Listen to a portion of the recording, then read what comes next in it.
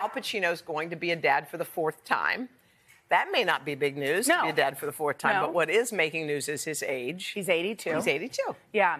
So, and the crazy thing is, because we just talked about young Al Pacino versus young Robert De Niro, who was hotter. It was a very intellectual conversation. Mm-hmm. Anyway, earlier this month, Robert De Niro also announced that he became a dad at 79. Isn't that interesting? Very What's happening interesting here? So Al has a 33-year-old daughter and 22-year-old twins. So it's been 22 years since he's been a dad, and things have changed in 22 years. We need to tell Al.